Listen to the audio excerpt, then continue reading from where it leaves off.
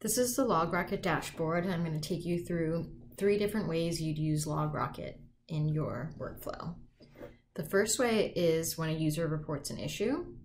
You can find their session in LogRocket to quickly identify what happened, save time spent reproducing the issue, and reach a resolution faster.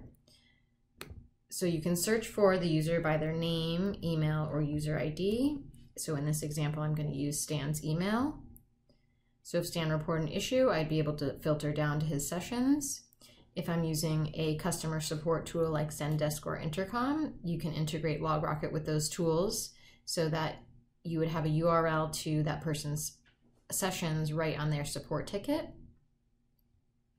When you go into the session, typically customer support or tier 1 support would use the playback mode to see exactly what the user did in their session and identify what the problem was, what they did before and after, and see some identifying details about their IP address, their browser name and operating system, when they were first and last seen on the site. If this were escalated to engineering, engineers would typically use our developer mode, which shows the same video alongside all of the console logs and network requests. You can also go into each network request to see the response. So by using LogRocket, rather than spending days or weeks trying to reproduce an elusive bug, you can see the reproduction in seconds.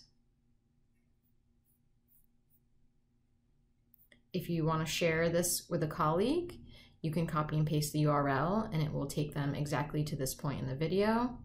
Or you can use our share button to share with integrated tools like Jira or GitHub.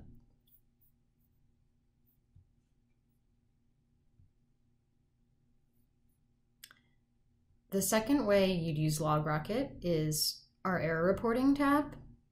This is surfacing JavaScript exceptions in your application.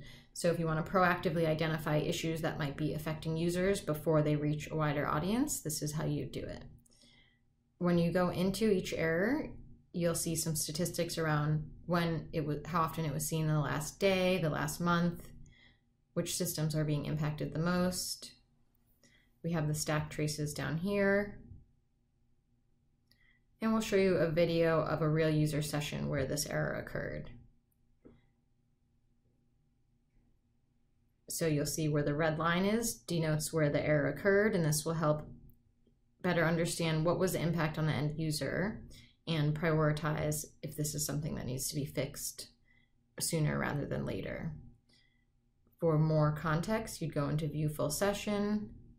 That would take you back to the developer mode and playback view for more information.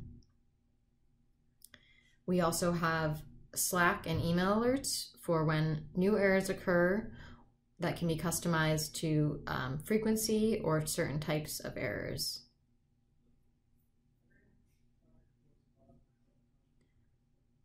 The last way you'd use LogRocket is to understand trends and user behavior.